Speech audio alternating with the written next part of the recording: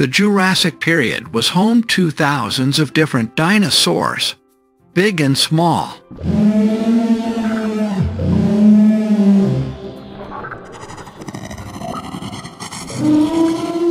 One easy way to learn about them is to split them into two groups. The meat-eaters or carnivores, and the plant-eaters or herbivores.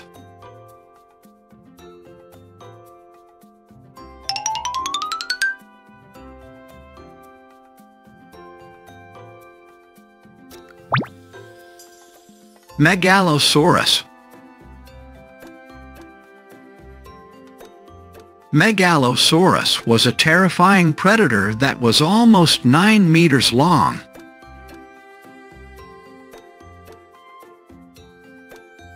He had powerful jaws and sharp teeth.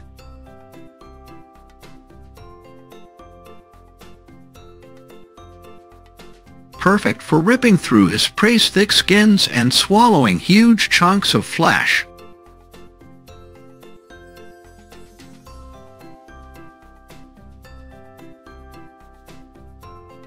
His teeth were serrated.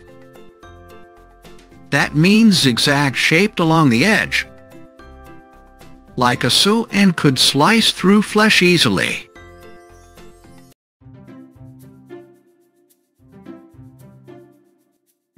Tyrannosaurus rex, T-Rex.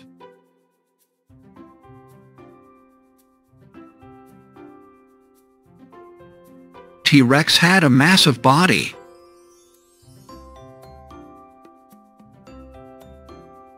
A mouth full of 68-inch long,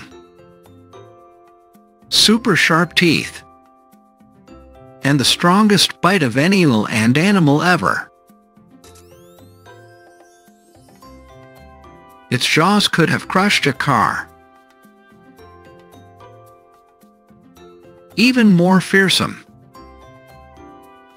moving quickly about 12 miles an hour. The carnivore catches up to its prey. With one powerful bite, it rips off 100 pounds of meat. Then it throws its head back, tosses the flesh 15 feet into the air, and catches it to swallow it whole.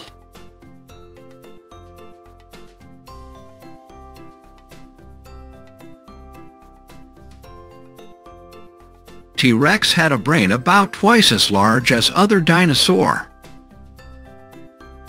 suggesting that it might have been more intelligent,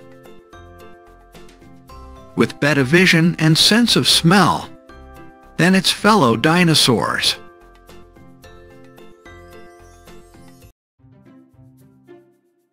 Spinosaurus.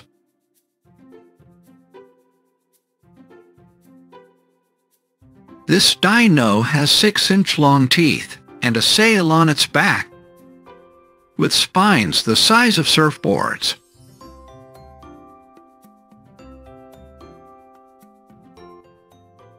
The hungry stalker closes in on the fish, gobbling up the meal. The creature isn't some sort of enormous shark or a vicious crocodile. It's a dinosaur called Spinosaurus, and it's the only known dino that's thought to have welled in water.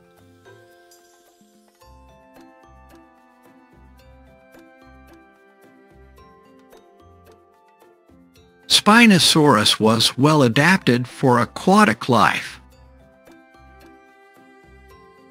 Its nostrils were further up on its snout than the nostrils of other dinosaurs.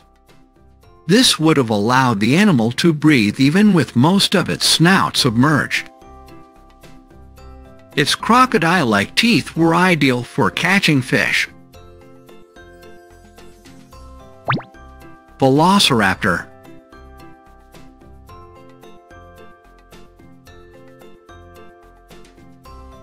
A pack of two-legged creatures sprints across a desert about 70 million years ago. The dinos are each about 6 feet, from the tip of their noses to the end of their long tails. But they're only about as tall as a turkey. Running 24 miles an hour, about as fast as a professional bicycle racer. The pack works together to chase the herbivore, jump on top of it, and grip the prey with 2-inch-long claws. Then they feast using their 60 serrated teeth. In addition to larger dinos, this small carnivore likely also snacked on little lizards, mammals, dino eggs, and baby dinosaurs. It might have even eaten other baby velociraptors. Experts think Velociraptor was probably one of the smarter dinosaurs, because it has a large brain in proportion to its body size. And based on the size of the part of the skull that holds the scent processing part of the brain, experts think Velociraptor had an excellent sense of smell.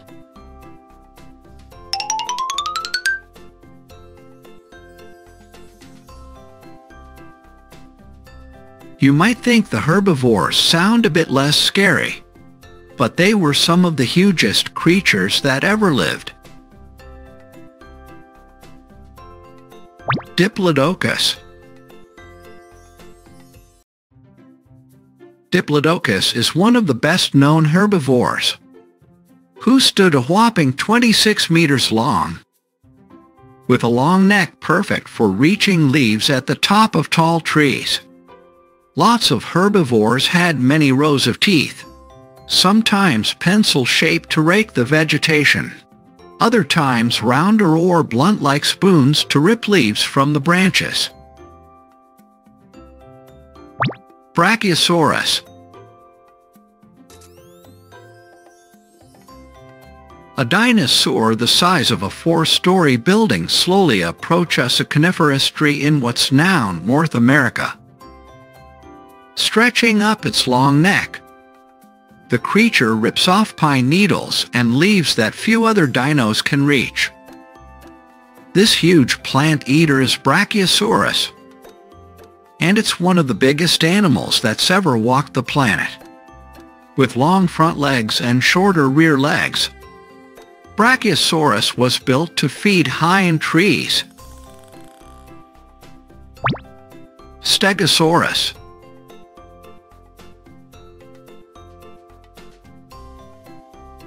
You better beware this dino's tail. Stegosaurus is famous for its 2 rows of kite-shaped plates that stick out from its neck, back, and tail. But the paleontologist who first discovered a Stegosaurus fossil thought the plates laid flat on its back like a turtle's shell. Stegosaurus had horn beaks that could slice the toughest vegetation. Triceratops.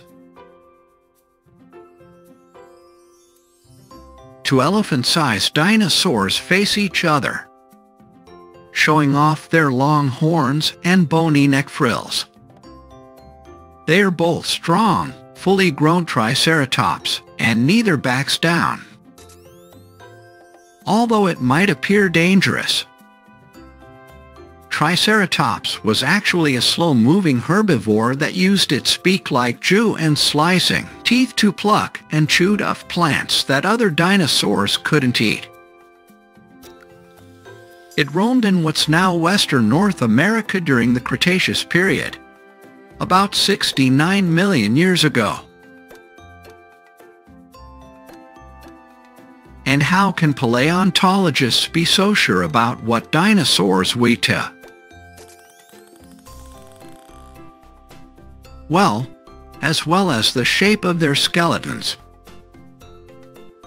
size of stomach cavities, and the type of teeth.